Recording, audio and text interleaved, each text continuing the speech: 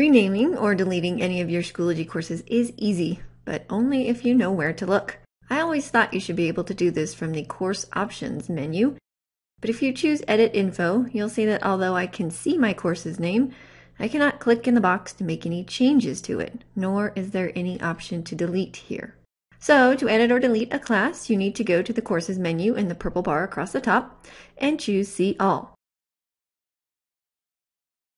This is your master dashboard of all of your currently active classes, and you'll see an archive tab that also stores your older classes so you can always have access to those. To edit a class, I just need to find it in my course listing and use the pencil icon to edit the title. Type the new name and save my changes.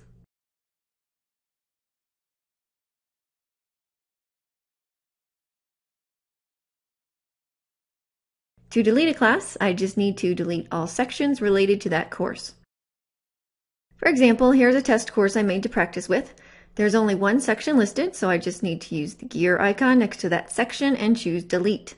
Once the last section is deleted, the course is gone.